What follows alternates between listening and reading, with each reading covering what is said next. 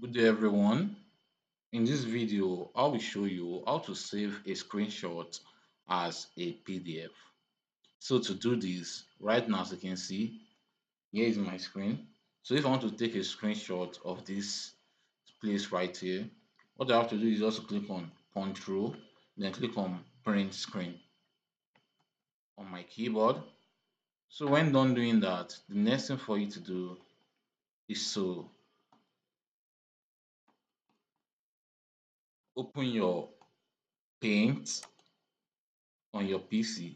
Just come here, you can just search for Paint. So the Paint application is on all PC, either Windows 7, Windows 10, Windows any Windows, you will have the Paint on it. So when done, just open your Paint. As you can see, here's the Paint. And the next thing for you to do is to paste. Just paste Ctrl V, paste what you copy to it, paste. As you can see, here is what I screenshot. So the next thing for you to do is to click on the file button right here, then you click on print.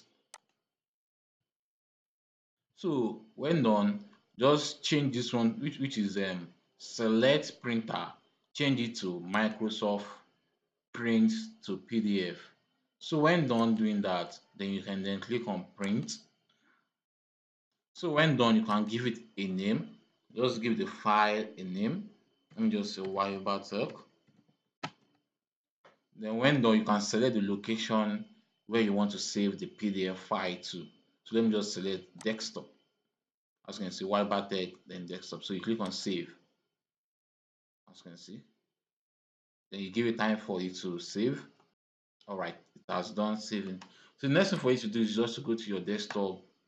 As you can see, here's the file which I just saved right now, which is this one. As you can see, Wibertech. As you can see, the time right here, which is 2/7/2022, 12:42. So let's check here, which is 12, as you can see.